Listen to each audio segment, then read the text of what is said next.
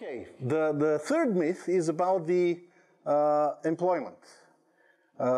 It's in several parts. We'll see that, first of all, the Bulgarian economy fails to create jobs. Not only that, it loses jobs through time.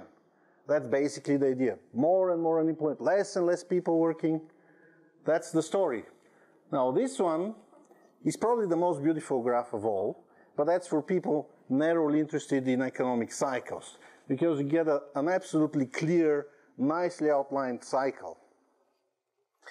We have this is late socialism, 1988.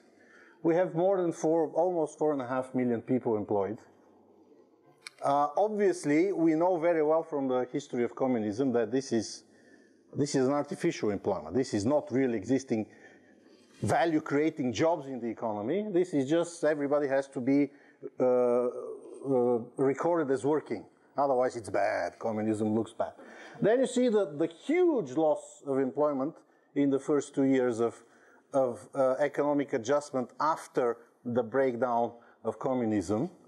Most of these lost jobs are jobs that service the Comecon market, the organization, the International Division of Labor under the Communist bloc, which fell apart in 1990. So basically all these jobs were lost, especially the Soviet Union. But then you see that there's a rebound. Then again, a crisis. This is a crisis related to the real, actual reforms in Bulgaria, when actual enterprises were closed down because they were not producing well. There was privatization, and the first thing that privatization does is get rid of all the unnecessary labor. Not the first, but the second thing, because the politicians basically forbade them to be the first thing. They thought it was going to be a bad idea. And then you have a very significant growth in the number of jobs in Bulgaria to 3,800,000 people. And then you have the global crisis, where Bulgaria is not doing well. Absolutely, certainly Bulgaria is not doing well. But we've had 2 periods of job creation during transition. It looks like a cycle. It doesn't look like a failure.